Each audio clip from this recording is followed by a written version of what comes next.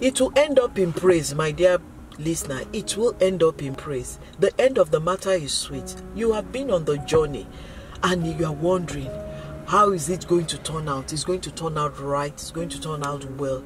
As long as you commit it to the Lord, He will not forsake you. The end of the matter is sweet, the Bible says.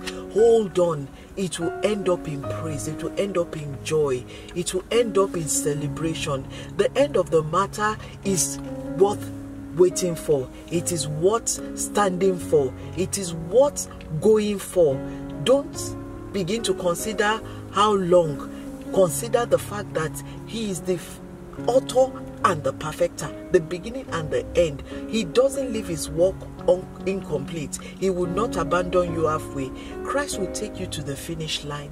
You will finish well. It will end up in celebration, I say. It will end up in thanksgiving. So watch, wait, and keep your focus on the end, because the end of the matter is sweet.